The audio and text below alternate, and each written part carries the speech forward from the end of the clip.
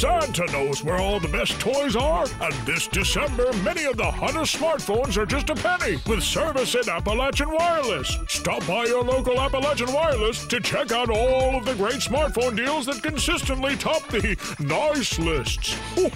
This Christmas is truly going to be bigger and better than ever. Better service, bigger savings, that is.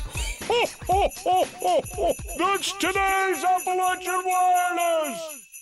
36-year-old Heather Smith of Kentucky Avenue in Pikeville was booked into the Pike County Detention Center twice on Wednesday. Both arrests occurred after she allegedly had smoked crack cocaine. According to court documents, Kentucky State Police responded to a report of two vehicles chasing one another. When troopers made contact with the vehicles, they allegedly found Heather Smith under the influence of drugs and acting uncooperatively with officers. Court documents said she also allegedly had her 5-year-old son in the car with her and confessed to having smoked crack cocaine. Smith was lodged in the jail on charges of DUI, resisting arrest, and endangering the welfare of a minor. She pleaded not guilty to the charges and was ordered released on her own recognizance. Less than an hour after she was released from the jail, police were called to her residence.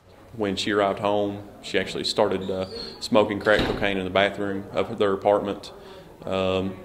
At 2:41, the son and also juvenile son, 5 years old, actually come back home and witnessed the mother in the bathroom smoking crack cocaine. They called 911 immediately. Myself and Officer Sonny Buckley arrived on scene. Pikeville police officer Billy Ratliff said when officers arrived, there was still heavy smoke from crack cocaine in the residence. The smoke was still very present in the residence, very strong in the bathroom, but also it was present throughout the rest of the household. The 5-year-old was still inside the residence when we arrived on scene.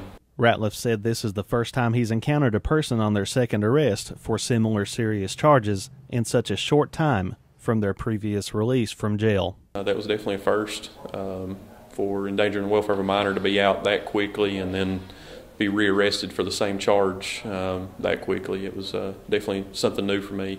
Smith was again charged with child endangerment, and this time also public intoxication and a felony charge of first-degree wanton endangerment. She remains lodged in the Pike County Detention Center, this time on a $5,000 full cash bond. Reporting in Pikeville for EKB News, I'm Chris Anderson.